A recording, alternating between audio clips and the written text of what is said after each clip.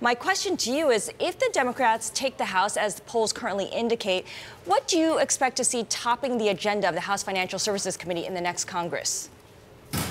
Well, I guess you're going to force me to go there. So, one, unfortunately, not anything good for the economy. I mean, what we see is most likely the ranking member, Maxine Waters, would become the chairman should the Democrats take over.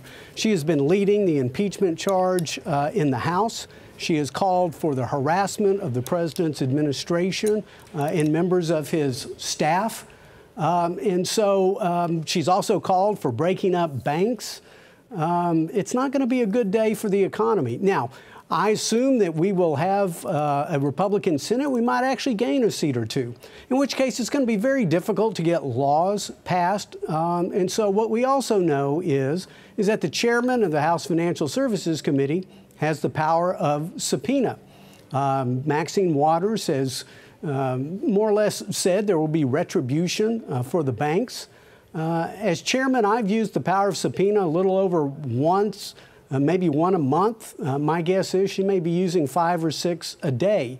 And so, unfortunately, what you would see is the deregulatory agenda and the regulatory right-sizing that has brought us so much of this great economic growth that people are feeling in their paychecks, in their wallets, in their bank accounts, in their hope. A lot of that deregulatory effort would start to really grind down as members of the president's cabinet and the head of these various agencies, they're not involved in the regulatory agenda. They get involved in answering subpoenas. And so, unfortunately, if you care about economic growth, it'll be a bad day. If you care about impeachment and harassment, it'll be a good day.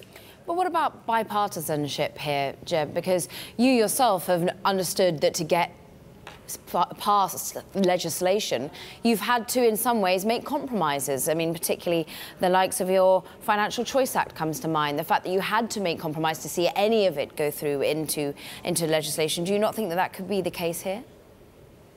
Well, I hope it would be. I just don't know it would be. I mean, you will see on many occasions where Congresswoman Waters is outvoted by Democrats in her own committee. I mean, quite often she is very, very isolated. Now, she's capable of legislating. There's no doubt about it. And I take great pride as chairman of the committee that I think we've passed more bipartisan legislation out of our committee than any other committee in the House of Representatives. Whether she would choose to continue that, I just don't know. Again, I haven't seen much evidence. We have been able to work on a couple of matters together, but regrettably, that's been the exception and not the rule. Let's talk a little bit about your take on the president's actions on trade. You've been critical in the past on some of his actions. I want to get your take on where your thoughts stand now. Do you support the deal that the president has reached with Canada and Mexico, a NAFTA 2.0, if you will? Well, I'm just glad we have an agreement because it was looking for a while like we might not have one. Apparently we will not be voting on this in the 115th Congress, and because of that, since I will be retiring, I haven't looked at every comma and semicolon in the agreement. I think it takes a few steps forward. I think it takes a few steps backward, but I'm glad that we've kind of, at least for the moment, taken that off the table. What I applaud the president for doing is helping start to unify the world in dealing with the serial violator of the WTO, and that's China. I mean, I want to make sure China has the right to rise. I just don't want it to be at America's expense. I share that concern with the president. I was very happy that the House Financial Services Committee produced a bill that modernized our foreign direct investment regime with a lot of leadership from Robert Pittenger of North Carolina. Yeah. So that's going to be an important tool. Export controls, Chairman Royce of California brought that to the table. I think that's a more important tool and a more surgical tool than tariffs. But I at least applaud the president now for having a truce, I suppose, with the EU, doing an agreement with Canada and Mexico, and trying to unify the world in making sure that if China is going to benefit from the WTO, they really have to abide not only by the letter, but by the spirit of the WTO.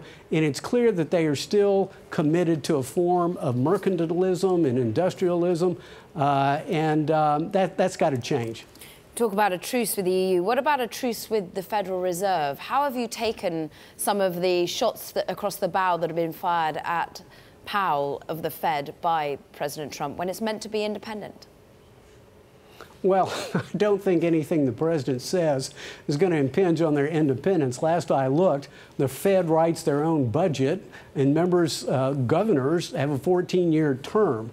And so I don't think what the president says is necessarily going to impinge on their independence. I would also say this. It's not something I feel a need to do to comment on every FOMC meeting. I think the president's got to be a little careful that they don't bow their back and push in the opposite direction. But yes, we want the monetary policy function of the Fed to be independent. But, at the same time, the Fed needs to listen, and they need to listen carefully. They've got a lot of smart PhD economists, but they don't have a monopoly on them. And we need a Federal Reserve that puts out a very transparent plan that people know what the value of their money is going to be. They say it's data dependent. We need to know what that data is. We need to know what the reaction function is.